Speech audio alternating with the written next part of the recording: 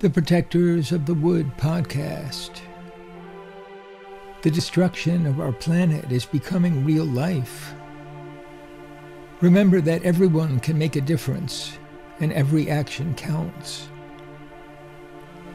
This podcast tells the story of misfit teenagers struggling to band together and help our world through this crisis. Episode number 57. The plot thickens. Sammy set Phoebe's turkey sandwich and glass of iced breakfast mixture tea on the counter. She decided to check out Sammy's new outdoor cafe and carried her sandwich and tea to an empty table on the sideline of her new soccer field. It was annoying that she would have to make the playing field a little thinner, but it was worth it to add spectators and a new and attractive atmosphere. The late afternoon sun was sinking behind her. The air was still, even a bit stifling. A faint rumble of thunder sounded in the distance. Young couples ate and schmoozed happily. A car pulled up Stable Lane, and a couple of girls from the Blue Demons jumped out and ran through the opening in the fence, arriving early for practice. They did not see Phoebe and were happy just to be outside together, passing the ball around. This is so nice. The little field, the players, the happy couples, the trees in the sky, they're all peaceful. All is right with the world. A large SUV drove up and out-jumped two more girls. Hey, I think that's Shannon. Yes, wait. Shannon, tell your father to wait. The car started up, but slowed to a stop as Phoebe ran through the broken fence, waving. The passenger side window was down, and Terrence leaned over from the driver's seat. Hey, Phoebe. You looking for me? Terrence, I'm so glad to see you. Take a seat. He looked at her carefully. Is there some kind of trouble? As usual, Terrence wore a well-tailored suit, shirt, and tie. His dark skin and pale Panama hat looked very handsome. His whole bearing seemed impressive, even formidable. Well, yes, I need help. She quickly explained her situation, needing to see Mario as soon as possible, and wanting respected witnesses at the concert. I was at the concert last night, but I didn't see anything that would attract the police. You don't live in Middletown, so you may not know that we've got a feud going on. Just in private with you, I'll admit, there are people who would like to close down the toy store and Sammy's coffee shop. But why? I think it's fair to say that a very wealthy group of investors want to buy up the town, take it over, and reshape it their own way. Don't quote me. Afraid of somebody? Don't quote me on that either. But is this the Morphe business? Ah, you're familiar with it. I don't know your line of work, but I get the feeling you understand the situation better than I do. I'm a lawyer, mainly in real estate. My clients are in Half Moon and down the river toward the city. But I hear things. I hear many things. It's a very small world. You know a lot then. You can see what we're up against. I can. I certainly can. Now, I'm a man who likes to act. And on my daughter's side, she's like you. So, what can I do? Find Mario. Explain the situation to him. And get him here tonight or tomorrow by, let's say, 3 p.m. ready to rent these backyards for the club. The fee will be minimal, maybe $1. And then you can attend the concert on Friday at 8 p.m. and help me watch for harassment and a possible frame-up. You're serious? But how could you suspect your police chief of being part of this conspiracy? I'm sorry, I just can't believe it. Of course not. We're asking him to attend, to stand by the door. But there are more forces in the state than our township police. I see. Okay. The big money and influence in the state capital? A higher level of police doing someone's bidding. It's all too believable. Alright, I'll do it. I do want my daughter to play here. And I want those kids to have their little concert. You find a decent little thing and somebody just wants to smash it. Thank you, thank you. Alright, let's go. Do your part and I'll do mine. Expect me by 3 tomorrow with Mario. Earlier if you can. My nerves are shot. Never fear where I'm involved. I get things done.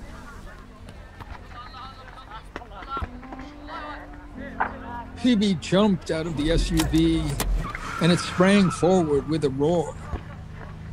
The girls and a few boys continued to arrive, in cars and on bikes, on scooters and skateboards, walking and on the run. They came from Stable Lane. They came through the toy store.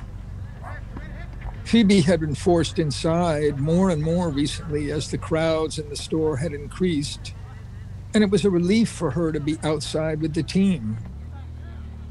The Blue Demons' first preseason game was coming up in just 2 weeks. She knew it was time to get serious about positions and responsibilities. The time flew by. At 8:45, Louise came out and signaled Phoebe that Gilligan was closing.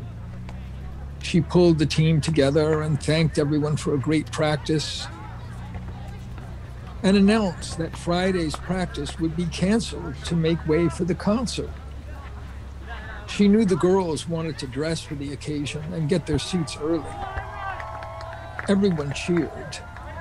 Sweat dripped from their shining faces. The group scattered in the shadows with high morale. As Phoebe headed for the back door of the toy store with a bag of equipment on her shoulder, someone took the bag from behind.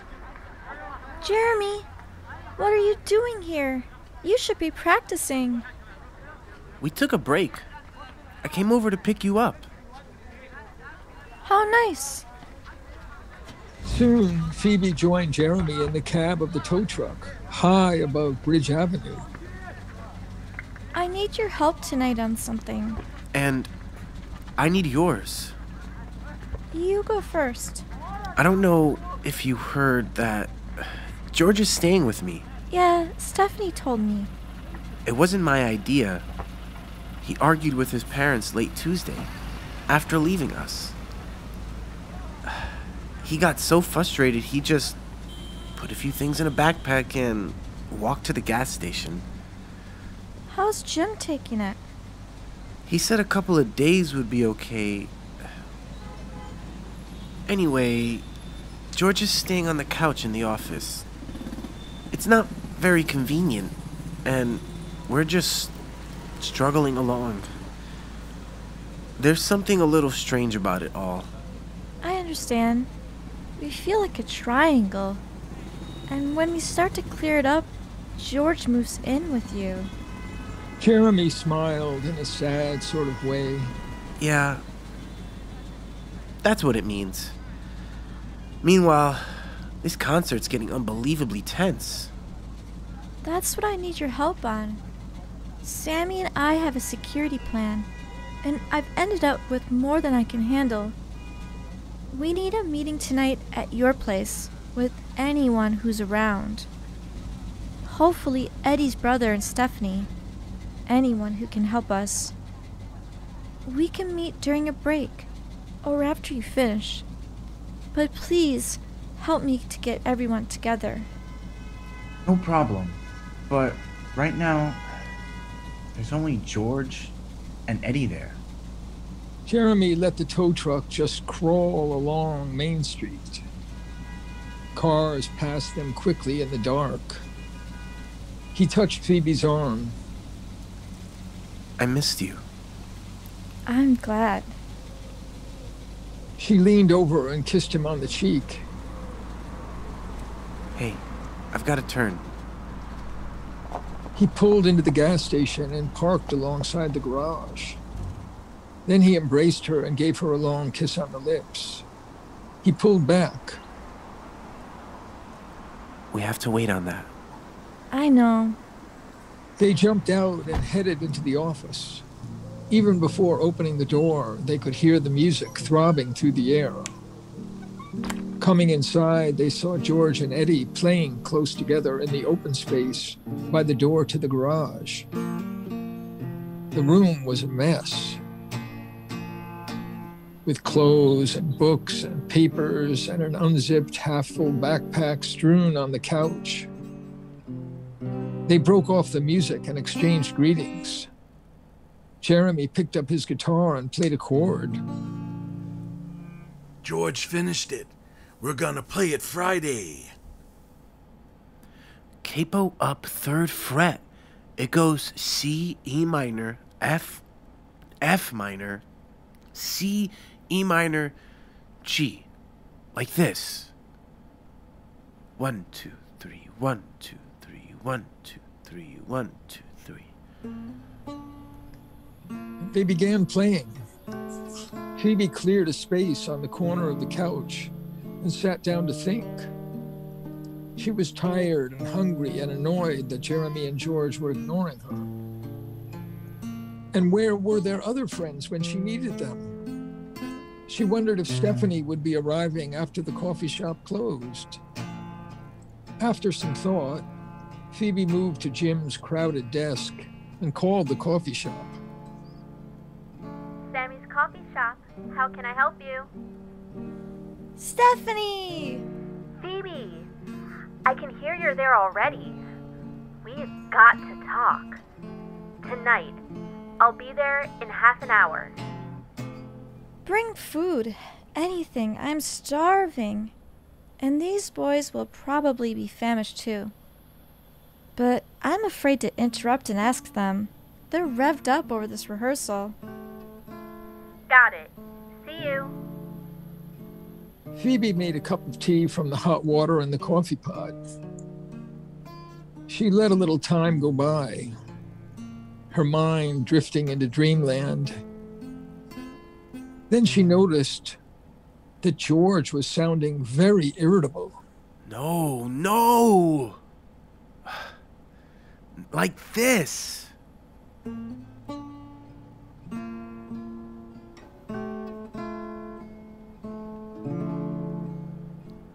I need to practice that. Let me just strum it for now to get the feel of it. They began the song again. No. The bridge goes F, A minor, C, and then F, A minor, D minor, G. Like this. Okay. Let's start again. Here we go.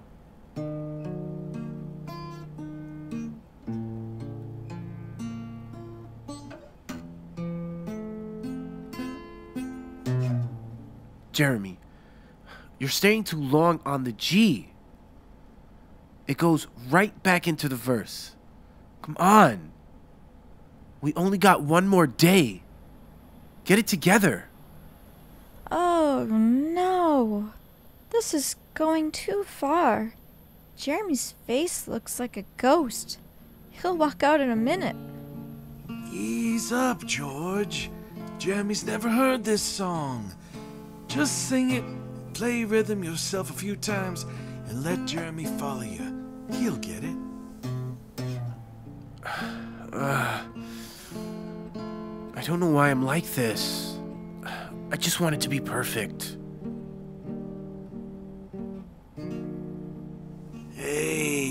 don't worry about that. If we have fun, everyone else will too. You know I'm right.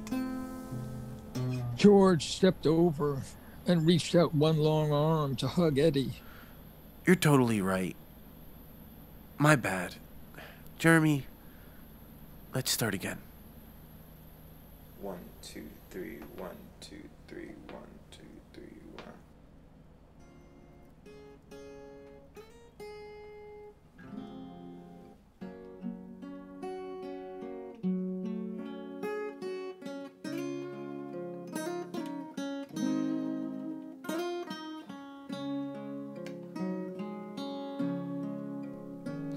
If I knew you really loved me, there would be no more war. And if we're not together in this wild and crazy world, if I knew you really loved me, it would set my heart aglow. Take you with me everywhere I go. Just say once you love me. Just one kiss is all I need. It's like we're walking close together on a dark and rainy day. Is this a dream or just a lie? One burst of sunshine would light up my way. I see the world in your eyes. Just say once you love me. Just one kiss is all I need.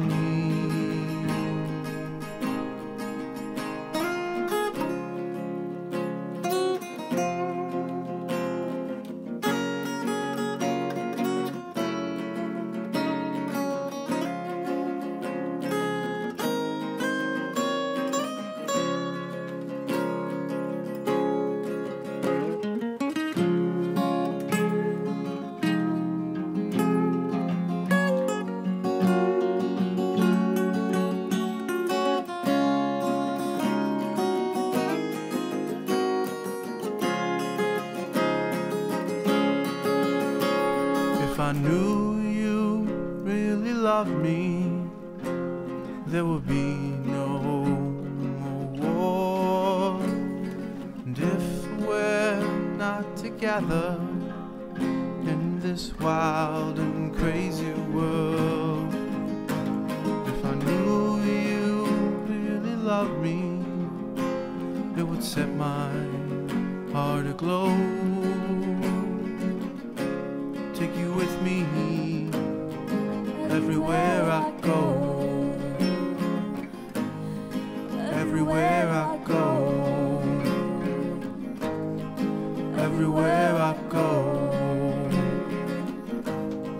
Everywhere I go. Everywhere I go.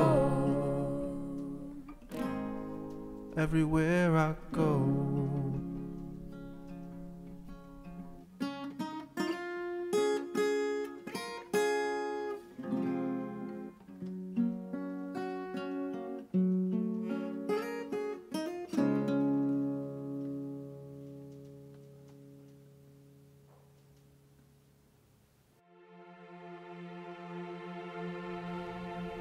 Thanks for listening to the Protectors of the Wood podcast.